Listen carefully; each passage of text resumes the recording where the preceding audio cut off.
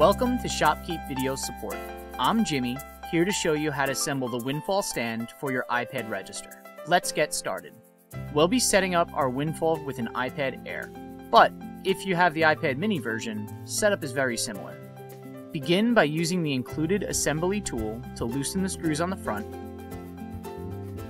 and remove the back plate. Then, set your iPad in the back plate. If you're using the iDynamo credit card reader, plug it in. Hold the backplate against the stand, insert each screw, and use the tool to secure them. Just be careful not to over-tighten. Install the pivot table if you'd like your stand to rotate. Locate the two adhesive discs. The all-white disc has adhesive on both sides. Use this if you want to permanently affix the pivot table to your countertop. Otherwise, use the dark disc for temporary placement. Peel the backing from your chosen disc and apply directly to the bottom of pivot table.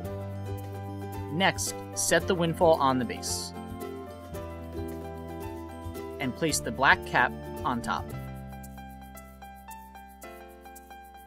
Insert the assembly screw through the ClickSafe anchor and into the cap. Finally, tighten the screw until secure. If you'd prefer for your stand not to rotate, install the plastic feet instead of the pivot table.